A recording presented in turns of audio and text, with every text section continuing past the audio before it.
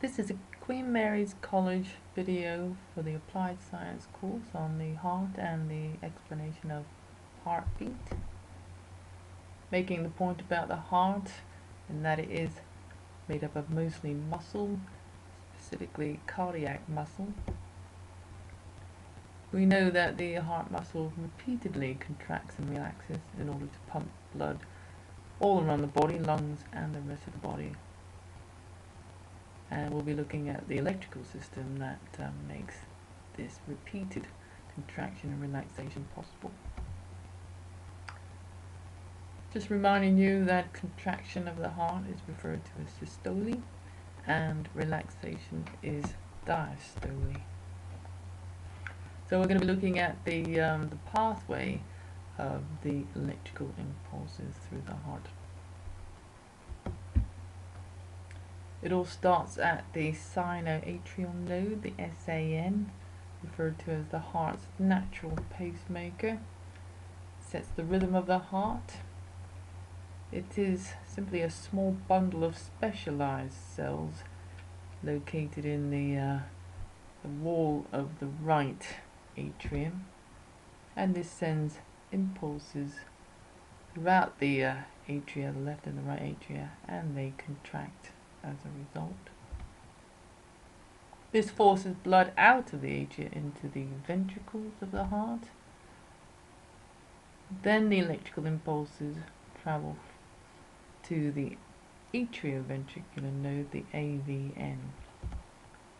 Again, a small bundle of specialized cells, more to the center of the heart, and it acts like a gate that slows down the signal.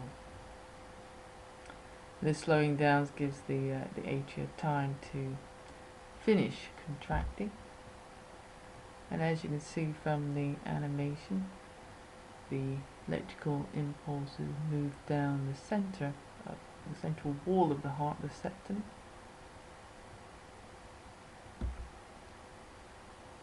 and travel through specialized muscle fibers called bundle of His and others called the Purkinje fibers, and these enable the ventricles to contract, again forcing blood out of the heart into different parts of the body, and then the cycle starts again.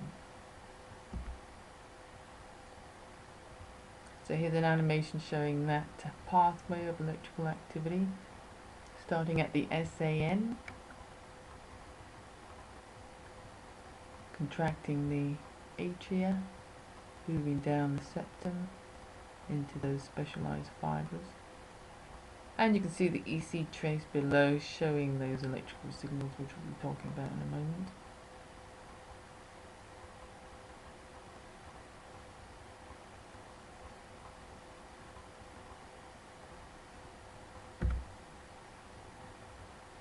A little bit of extra detail here: the muscle cells negatively charged, usually on the inside, and a sudden change to a positive charge is called depolarization, but this is a term we don't need to refer to. Simply, the change from negative to positive allows the electrical impulses to pass.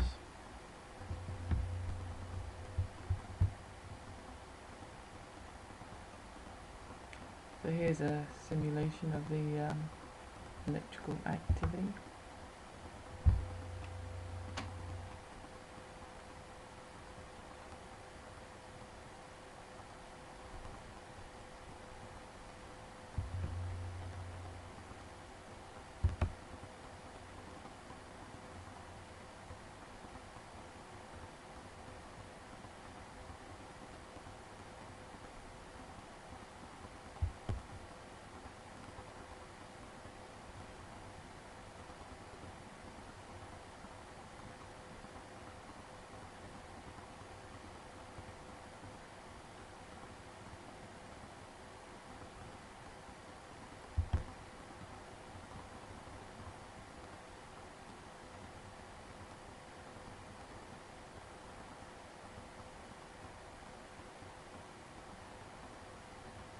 Myocytes are simply another word for muscle cells.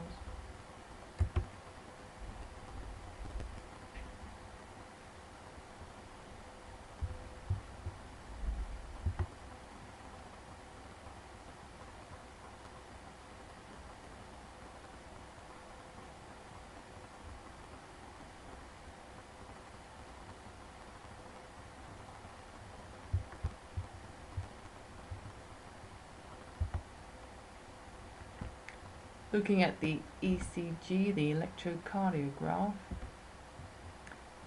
that's the normal trace, the normal ECG trace.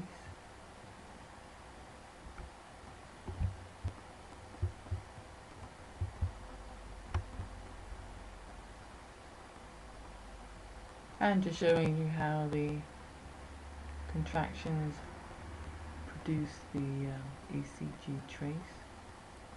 Note the units of the ECG trace: voltage versus time.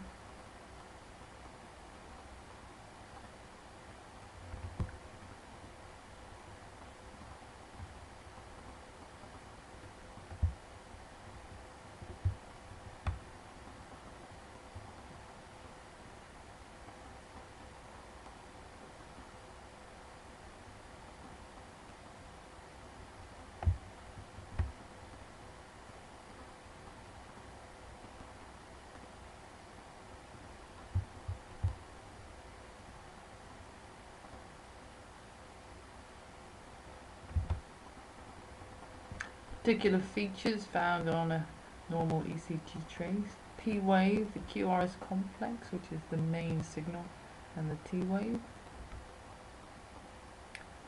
The P wave,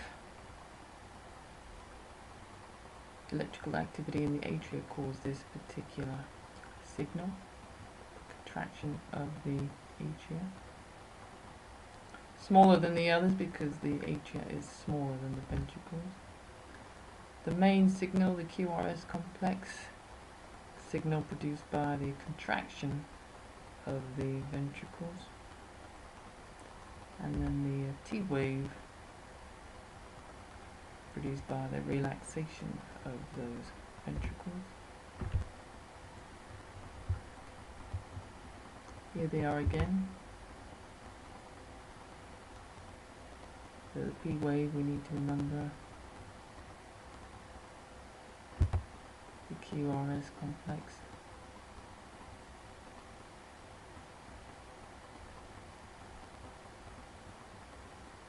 And the T wave.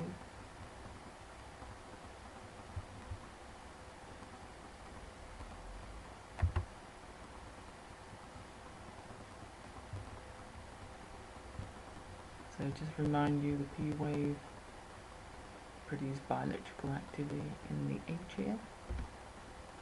QRS complex produced by electrical activity in the ventricles. And the T wave, relaxation of the ventricles. Very useful in the diagnosis of heart problems or other diseases.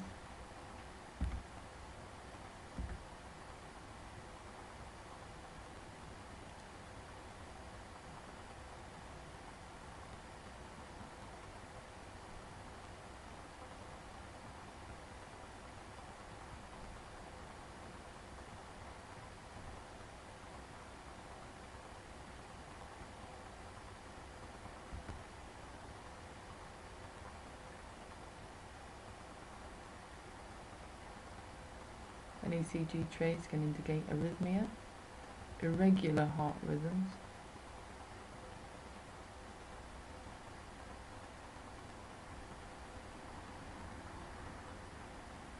so again, diagnosis of heart problems.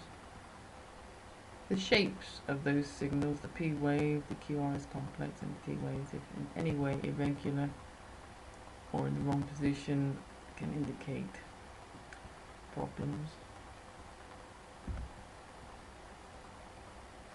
Ventricular fibrillation, where the atria and ventricles have lost their rhythm and contraction is erratic. Reduced blood flow leads to a heart attack.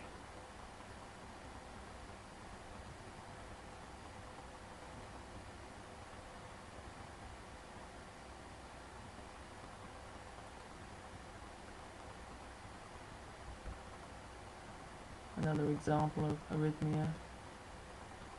Heartbeat is far too quick, tachycardia in other words, faster than 100 beats a minute. So you can see the signals are too close together. Another example of arrhythmia is where the heart beats too slowly, bradycardia, so less than 60 beats per minute. So this time the signals are too far apart. So it can be helpful in diagnosing problems. So there's the normal pattern on the ECG trace.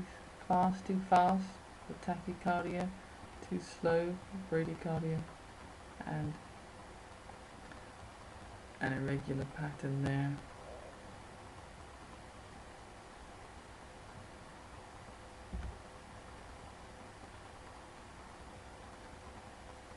Modifying the heart rate is controlled by the brain, the cardiovascular center.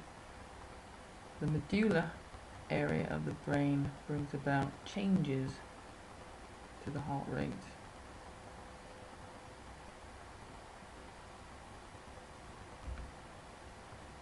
Nerve impulses travel along the accelerator nerves to the SAN to speed it up,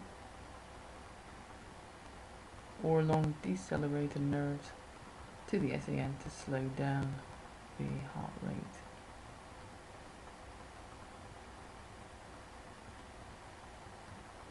Accelerating nerves used to be known as sympathetic nerves. Decelerating nerves used to be known as parasympathetic nerves.